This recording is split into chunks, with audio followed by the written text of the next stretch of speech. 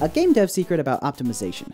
Let's say we wanted to give this cute owl boy some incredibly complex pathfinding logic, so we make him gather a whole bunch of data from around himself and then process all that data to find the best path towards the player. And the problem with this is that it's a very slow algorithm, and I even made it extra slow on purpose just for demonstration. And look, with just 6 of these owls in the level using that pathfinding, the frame rate crashes to just barely 10 FPS, which is basically not playable. The secret to fixing this? It's called time slicing. Now, let's just watch the owl for a brief moment.